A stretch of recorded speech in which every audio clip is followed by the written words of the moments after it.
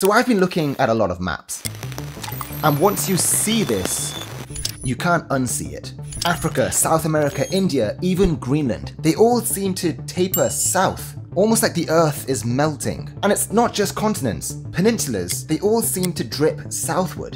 In 1973, author Ormond Decay wrote a rather interesting term, continental drip, almost making fun of the newly coined term continental drift for plate tectonics. But visually, it stuck. And I've been doing some digging, and it turns out that it's more than just a joke. See, this southward pointing dipping pattern is actually a geological clue. See, if we go back over 180 million years ago, we had a landmass known as Gondwana.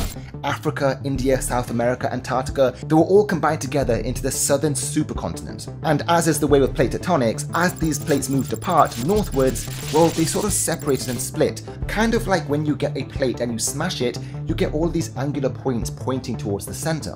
As these landmasses drifted away from Antarctica, well, the southern end stretched and tapered, almost like pulling taffy. In fact, India moved so fast when it smashed into Asia, it created the Himalayas, the largest mountain range that we have on Earth, at least in terms of height. But not everything points south because plate tectonics is rather complicated. For example, the Antarctic Peninsula, well, they point north. Or even Jutland in Denmark, that's another outlier. See, part of what makes this pattern feel so universal is the way that we have our map projections. Most world maps use the Mercator scale, so everything is rather flat and squared. This form of map stretches landmasses the further they get away from the equator. It exaggerates the southern tapering of these continents, therefore making them look bigger and more distorted than they actually are. So yeah, once you see it, you can't unsee it. But now, you know why. If you enjoy this kind of earth science content, hit the follow and watch out for our next video.